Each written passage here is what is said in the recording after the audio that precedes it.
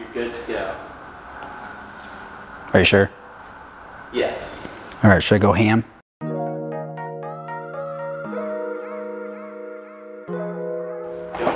What's up, YouTube? It's Varus Engineering here. We're ready to install some WRX spoilers on the BA WRX STI chassis. We installed it on Kyle Smith's car at Walker Smithology. Let's do it. All right, so now we basically have to remove a black cover.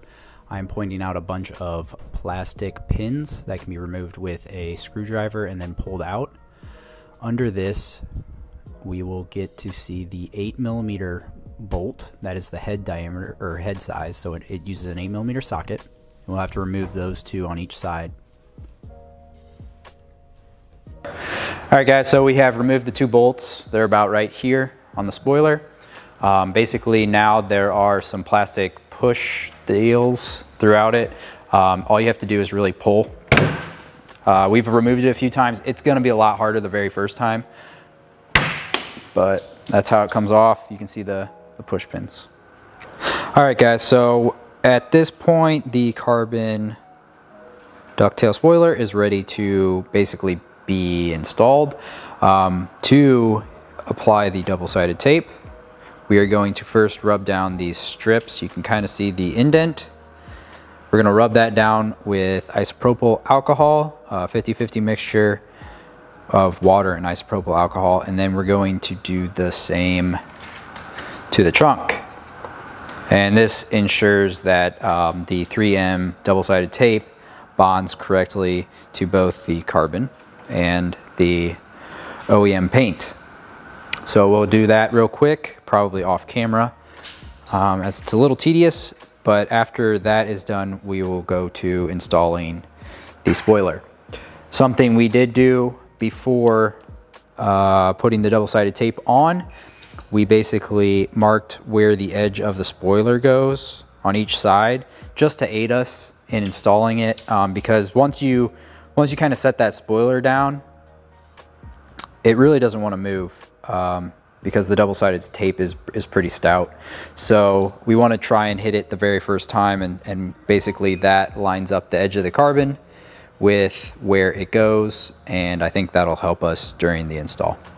All right, here you can see that we've installed the double-sided tape. This is a prototype, so we did not have the rolls readily available. You will have black VHB 3M double-sided tape, and that will have a red outside, which will allow you to remove it for install.